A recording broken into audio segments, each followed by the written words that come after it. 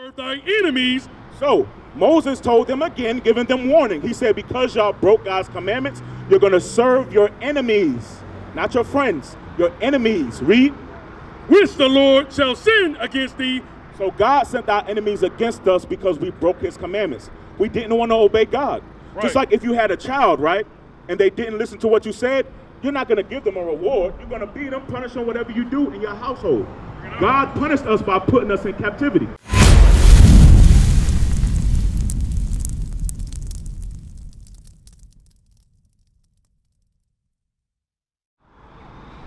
Because we think that we're trying to fight for equality with these other nations. That's right. We don't want equal rights. You can't have equal rights in captivity. Right. Why would your oppressors put you on the same level as them? Bring it out. Instead, they will put you in captivity and tell you that you're nothing. But let's see what the Bible says. Read. The book of Deuteronomy, chapter 7, verse 6. For thou art an holy people unto the Lord thy God. For the Bible says you're a holy people. How you doing, sis? How you doing, sis? Well, we want to hear what... Come over here and talk with us, sis. What is love? You say you love us, sis. Well, what's love according to the Bible? I'll tell you what the problem is, sis. You're not out here to learn the Bible. I know why you're out here, sis. And it's a plague that's populating all our community. Bring it out. You have to change, sis. You have to change. Because we're tired of our sisters being taken advantage of. That's right. I'm going to tell you straight, sis. We're tired of our women getting treated like whores.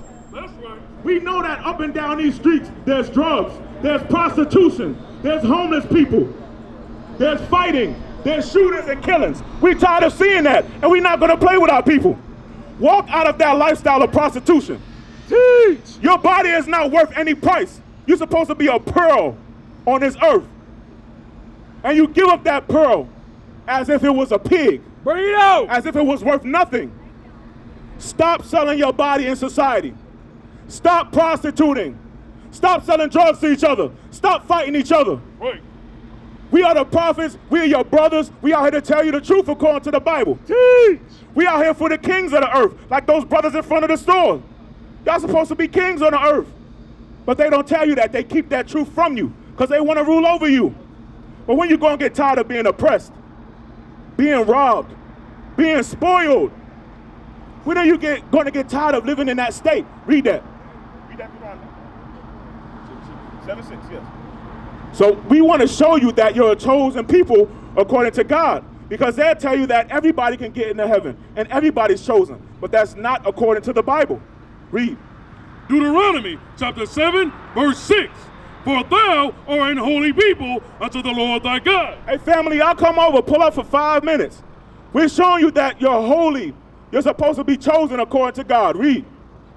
The Lord thy God hath chosen thee to be a special people unto himself. Brother, how you doing, brother in the blue shirt? What does it mean to be special when you're special? What does that mean? If you have a special pair of shoes, right, would you just throw it with the other shoes? Because you don't care about it? You weren't treated like that, right? What would you do for those special shoes? They got a special place, right? Certain place. You might clean them, right? To me, I mean, it don't mean nothing to me. Right, I got you. It might not mean nothing to you, but a lot of our people have special possessions. God has a special possession. It's you. Bring it out. The blacks, Hispanics, and Native Americans. Read that again. The Lord thy God hath chosen thee. Hey, if you got 5 minutes, see what we're talking about, because you're not going to hear this truth nowhere else. What's your name? Say that again? Travis? Okay. So Travis, we might only be out here for you, and I say that because the angels rejoice over one soul. That's right. We only want one soul to hear this truth and change. Right. Are you living in the best conditions of society? Bring it out. You got a mansion? No, you got 40 acres? No, you don't have that, right? We in the hood. The slums, the ghettos. If we go to Washington, D.C., we go to California, what people gonna be in the hood? Blacks, Hispanics, and Native Americans. That's it. Right. And that's a curse that was put upon our people when you're supposed to be a God on this earth. Right. But let's see what happened. Give me Deuteronomy 28 and 15. You know the history with Moses? You know who Moses is, right? Well, Moses, he was the mediator for us to God. Right. He went to God and got the laws, statutes, and commandments from God. And Moses delivered it to our forefathers and foremothers. But what happened is we rejected the laws of God. We didn't want to do them. And that's why he killed most of the people in the wilderness. And just like today, we are delivering the word to our people, but they don't want to hear it, and God is going to kill off our people again. Didn't he flood the earth with Noah? Right. Didn't he only save 8 people and killed everybody else? So it's not far-fetched that God is going to kill everybody else again and save a small amount of people. Bring it out. But you want to get in heaven, right? Everybody do, right? But let's see why we fell away. Deuteronomy 28:15. The book of Deuteronomy, chapter 28, verse 15. So this is Moses speaking to the Israelites, showing them a future prophecy. Read. But it shall come to pass, if thou wilt not hearken unto the voice of the Lord thy God. So Moses told the Israelites, if y'all didn't listen to what God said, read. To observe to do all his commandments. So if they didn't listen to do God's commandments, right? And his statutes, which I command thee this day, that all these curses shall come upon thee and overtake thee. So Moses told them if they didn't listen to God, all these curses are going to come upon them. Read the next verse.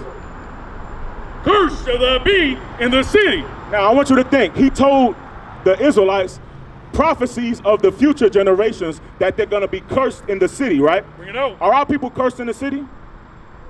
Are we cursed? You feel like it? Why would you say you cursed? I want you to give me some examples. What about working every day? Are you ever going to get to a better state by working every day, or are you getting check by check? Bring it out. Nah, it's just everything's been taken. Everything been taken, right? What about us shooting each other in the streets, selling drugs to each other? Prostitution that happens right here in this society. And we're going to talk about it too. Because we want our women to stop acting like whores. Right. We want our brothers to stop selling drugs to each other. Stop fighting each other. Bring it out. Shooting each other, right, for no reason. Because I guarantee you, and I'm not saying you, but if we had another brother up here and somebody stepped on his shoes, that's a riot. Right. That's a riot over shoes. When we once ruled the earth, we're fighting over shoes in a corner. It makes no sense, right? Say me with Travis. So we cursed in the city. That's how we cursed in the city. Read. And cursed shall thou be in the field. And we cursed in the field. How was our people cursed in the field? What were we doing in the field? Picking cotton, picking sugar cane, picking tobacco, picking sweet potatoes, building up their nations. We was cursed in the field. Now remember, he's telling this to the Israelites. Back then, most of them died in the wilderness, except 2. They died. So this prophecy is for us today, showing you that you're an Israelite according to the Bible. Because the curses relate to you. Give me verse 46. The book of Deuteronomy, chapter 28, verse 46. And they shall be upon thee for a sign and for a wonder. So the curses are going to be upon us for a sign. Because if I look at that sign right there, that's a sign that says diesel. I know that has diesel gas in its location. Just like I could look at you, and by the signs of the conditions that you're in, I know you're the people of God. I know you're an Israelite. I know your nationality just by the sign of you being here. That's what he's saying. These curses are going to be upon us for a sign. Let's see what one of those signs are. Give me verse 48. The book of Deuteronomy, chapter 28, verse 48. Therefore shall thou serve thy enemies. So Moses told them again, giving them warning. He said, because y'all broke God's commandments, you're going to serve your enemies, not your friends, your enemies. Read. Which the Lord shall send against thee. So God sent our enemies against us because we broke his commandments. We didn't want to obey God. Right. Just like if you had a child, right, and they didn't listen to what you said, you're not going to give them a reward. You're going to beat them, punish them, whatever you do in your household. God punished us by putting us in captivity because we broke God's commandments. Read. In hunger and in thirst. And in hunger and in thirst. If you want food, where you got to go? Bring it out. Where you got that drink from just now? The store. Your people own that store? No. It's owned by the other nations. The other nations have benefited off the backs of the slaves, which is us. And that says that that's a curse upon our people because we didn't want to listen to God. Read. And in nakedness. And in nakedness, for the clothes on your back. If you want clothes, you don't own any textile plants. You don't own the fabrics that makes those clothes. You got to go buy it from your enemies. Right? Read.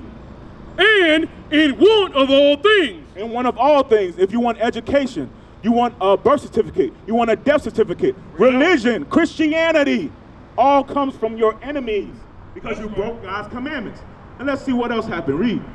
And he, that same enemy, shall put a yoke of iron upon thy neck. Wait, so Moses said to the Israelites, if y'all broke God's commandments, y'all gonna have yokes of iron put upon your neck. Who had yokes of iron on their neck? Bring it out. We did, right. Who had yokes of iron upon their neck, brother? We did, right?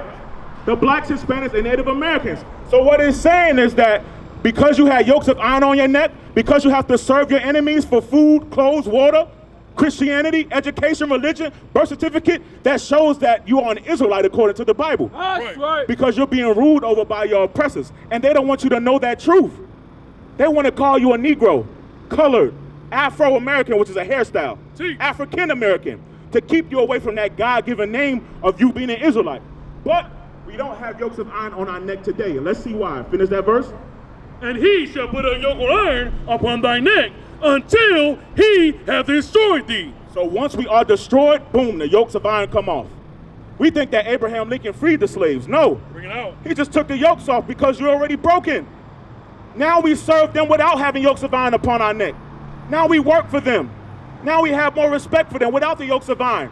We are still in slavery today. Back then we knew who we were. Our people don't know who we are. Teach. You don't know your nationality is an Israelite. You didn't know that either. Maybe you did know, but we're still in captivity to this day because we broke God's commandments. Let's get some more signs to show of who we are, in case there's any doubt. Give me verse 68. These curses are going to show you exactly who the Israelites are today. How do we get on this side of the earth? I want to ask you. Travis, what's your name, brother? Say it again. Desmond? Travis and Desmond. How do we get on this side of the earth? Black people, how do we get in America? Bring it out. I'm not even sure. You're not even sure? That's okay. I'm not mad at that. How do we get on this side of the earth? They brought us here. They brought us here on what? Slave ships. On slave ships, right? That's how blacks got over here, right? Yep. Is that in the Bible? No. You said no? Is that in the Bible? I haven't. You never read it? I've never read it. Okay, I'm cool with both of those answers. Let's see what the Bible says. Give me that. The book of Deuteronomy, chapter 28, verse 68. Bring it out! And the Lord shall bring thee into Egypt again. So remember, this is Moses speaking to the Israelites. They walked out of Egypt before, right? So it says that they're going to go back into Egypt again. They died in the wilderness. So this prophecy is not talking about them, but we have to figure out what Egypt means. The word Egypt is symbolic. It means something. Give me that. The book of Exodus, chapter 20, verse 2. I am the Lord thy God, which have brought thee out of the land of Egypt. So God brought the Israelites out of the land of Egypt, right? Out of the house of bondage. So Egypt is known as the house of bondage. What's another word for bondage? Bring it out. Trapped. Trapped. I like that. What's another word for bondage? Held captive. Held captive, exactly. Or slavery. Slavery, bondage, held captive, trapped, those all are the same things. So Egypt is the house of bondage, or the house of being trapped, or the house of slavery. Let's go back to Deuteronomy 28. So remember that, what Egypt means, right? And the Lord shall bring thee into Egypt again. The Lord shall bring us into bondage again, or slavery again. Let's see how. With ships. With what? With ships. You said we got over here on slave ships. He said the Israelites were going to be brought into bondage again on ships. Right. So again, that's showing you who the people of the Bible are. Who Moses was speaking to back then were the Israelites, warning them if they disobeyed God, this was going to happen. And everything he told them, it came to pass just the way he said it would happen. That's right. Read. By the way whereof I spake unto thee. By the way he said it was going to happen, that's exactly how it happened. Let's see how. Read. Thou shalt see it no more again. We was not going to see our homeland no more again. He was telling the Israelites back then, y'all not going to see your homeland. What's your homeland? You say Africa, right? Africa is a big continent with over 100 different countries in it. But I'm not mad at that answer. You say Africa. Okay, I like that answer too. What you say your homeland is? Egypt. What's going on, King? What's your name? Daryl. Daryl? Yep. Okay, I'm gonna try to remember everybody. Travis, Desmond, Daryl. Right? So, what'd you say your homeland is? He said Egypt. You said Jerusalem? You said Egypt? And you said Jerusalem and Africa. You said Africa first, but then Jerusalem. So we got to go to the Bible to see exactly what our homeland is. Bring it out. The Bible defines itself. Read that. The book of Galatians, chapter 4, verse 26. But Jerusalem, which is above, is free. So it's talking about Jerusalem, right? Read. Which is the mother of us all. So Jerusalem is the motherland. Jerusalem is the mother of us all, according to the Bible. So when we say Africa, we can't just say Africa, right? We got to go by what the Bible says. It says Jerusalem. Right. Because Africa is a big continent. So let's go back to Deuteronomy 28 and finish that verse out. And the Lord shall bring thee into Egypt again with ships. So God brought us into captivity again with ships. Read. By the way whereof I spake unto thee. The same way the Bible said it was going to happen, that's how it happened. Read. Thou shalt see it no more again. And we will not see Jerusalem no more again. We was never brought over there.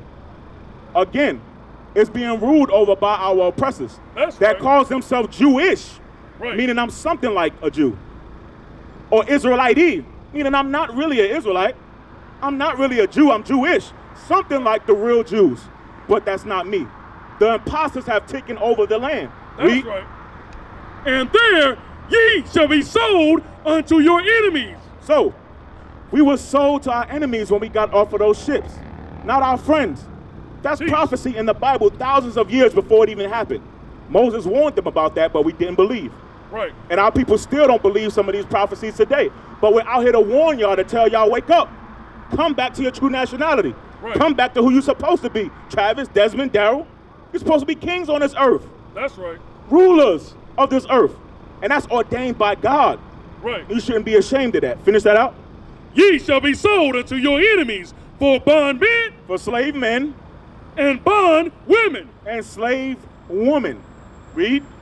and no man shall buy you. And no man shall buy you, meaning nobody's going to save us out of our captivity. Right. Martin Luther King tried. Malcolm X tried. Marcus Garvey tried. Right. And failed because this curse was put upon us to show us who we are today. But they don't want you to know that. They want you to call yourself, what's your nationality? I'm going to ask you. What's your nationality? Well, I know my true nationality. So. You know your true nationality. Yeah. What did you call yourself before you knew your true nationality? African American. Okay, African American. What's your nationality? I go by black African. You said black or African American? What's your nationality? True Hebrew. True Hebrew, right? Now, did you know that before coming here? Well, no. What did you call yourself before coming here? African American. African American, right? So African American, black. The word African American is a byword. Give me Deuteronomy 28 and 37. African American. Africa comes from Leo Scipios Africanus. He was a European man that conquered the landmass of Africa by defeating General Hannibal and named it after himself. The word America is from Amerigo Vespucci. He was an Italian navigator that conquered this landmass and named it after himself. So when we call ourselves African American, we're saying we come from two European men. Right. Can anybody come from two European men? Two men in general? No, they can't have a child. We call ourselves black. Where's the land of black at? Teach. Where's the land of black? They put that in our books. They put that in our history because they want you to think that you're Africans. You're not Africans. You're the real Jews according to the Bible. That's right. But they don't want you to know that truth. Because guess what? If I knew that you was an Israelite in this truth, give me, matter of fact, let's get that first. Read. The book of Deuteronomy, chapter 28, verse 37. And thou shalt become an astonishment. So remember, Moses giving them more warning over and over and over. Moses is giving them warning. He said we will come in astonishment. We're in astonishment at these other nations because they look at us and be like, dang, they were supposed to be kings. They was the rulers. Look at them. Look how we got them picking cotton. Look how we can tie one rope to one horse and a rope to another horse and let the horse pull them apart in front of his wife. Right. That's what they did to us in captivity. And they were astonished by like, wow, we did it. We destroyed them. Took the yokes of iron off. They was worried probably, took the yokes off. And then years went by, they're like, wow, we really destroyed them. Teach. The nations look at us as an astonished people, in shock. Read. A proverb. A proverb is a wise saying. If you want to hide something from a black man, where do you put it? If you want to hide something from a black man, where do you put it? In a book. In a book. Y'all said it at the same time. That's a proverb, a wise saying that they have upon our people. Black men love watermelon. Black men love chicken. Those are proverbs. Read. And a byword. And a byword, like African American. That's a byword. That's an insult. They're saying you come from Europeans when you really don't. Make sure you check out that flyer, Travis, and call that number on the back. Read. Among all nations, whither the Lord shall lead thee. Among all nations, we have a byword. Over here is Negro, or colored, right, or spick, or push monkey. Over in Africa, they have a word for Negroes. It's called a kata, right, which also means nigger, right, or Negro. Those are words that's put on us in captivity. That's the rest of that? Yes, sir. Give me Leviticus 19:17. So, all this knowledge, all this truth in the Bible that's been in the churches, but they don't want you to know who you're supposed to be. They don't teach you this because this is going to change you. Right. It's going to change you to become a better person, to have love for your brothers. But we don't have love for each other in society today. Right. Read that. The book of Leviticus, chapter 19, verse 17. Thou shalt not hate thy brother in thine heart. Do you have a brother? You got a brother? I do. You got a brother? So if a stranger walk up to you, right, and he say, hey, bro, don't shoot your brother today. Would you think that's kind of crazy? Like, why would you tell me not to shoot? He's my brother. Bro, what you talking about? Teach. But God said, don't hate our brother to us, because he knew that there's a problem with our people. We show hatred towards each other.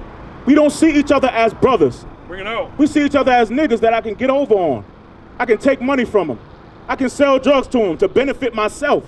We don't see each other as gods, the blacks, Hispanics, and Native Americans. We don't see each other as kings on the earth. Read. Right. Thou shalt not hate thy brother in thy heart. Thou shalt in any wise rebuke thy neighbor. So the Bible says you shouldn't have hatred for your brother in your heart. If y'all have a falling out, y'all have an issue, you correct them on it. And hopefully he say, all right, my bad, bro, my bad. You ain't got to go fight him later on. Right. Y'all ain't got to shoot the fade. You should be able to resolve your issues by saying, all right, my fault, man, my fault, bro. I know what I was thinking. And get over on it because that's your brother. Because it's almost like if you hit him, you hit yourself. You shoot him, you shoot yourself. Bring it out. Sell drugs to him, you sell drugs to yourself. Because the Bible says, love thy neighbor as what? Read. And not suffer sin upon him. Read. Thou shalt not avenge, nor bear any grudge against the children of thy people. So we're not supposed to have any grudge against the children of our people. It's sad to have to tell somebody not to hate their own family. Bring it out. But this is your family. This is my family at the gas stations. I see these as my brothers and sisters that I'm coming to bring this truth to. Right. Because I'm commanded to do a certain thing. What's that? Read. But thou shalt love thy neighbor as thyself. I'm commanded to love my brother as I love myself. That's why I can't see y'all going in the conditions that y'all in. Right. I had to change my lifestyle. Because I was in the same lifestyle that some of y'all are in. Some of our people are in. I had to change for my brothers. Right. I got tired of seeing my brothers locked up. My cousin that ain't getting out. Teach. My sisters having drugs sold to them. Being whored out, being prostituted. Right. I got tired of that stuff and I had to change myself to be an example to them to show them that it's a better way. Teach. But they won't show you that because they want your image to be destroyed. It starts with one person. It starts with one person changing. That's it. But they don't want you to change. And they put an image up for you to never prosper in society. They put a false image up for you to never prosper in society. We used to scream black power while heroin was pushed. But at the end of the day, nothing's in vain. Iuic has been given a vision. The tents of Judah has risen. Many has attempted the mission. Minor murmuring, omitting, and missing the mark. Just reading that he had the flame of fire in his eyes gave us the spark. We on Paul's mission. We out on the road, purple and gold. From Mexico, Cuba, Haiti, Ghana, Sierra Leone. 144,000 boots banging, concrete crackling. These are our men repented at heart. The scriptures is proof. Iuic, we deliver the truth.